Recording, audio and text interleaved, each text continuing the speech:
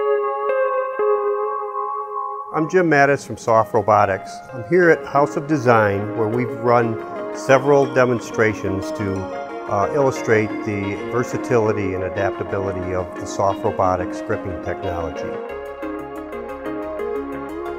Technology uses bladders that close and open based on air pressure and time, which allow the product to pick up a lot of different items.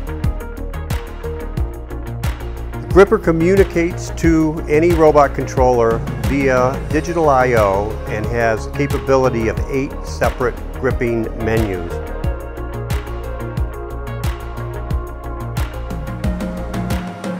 We use the Soft Robotics development kit, which allows for the adjustability during the development phase of any robotic project.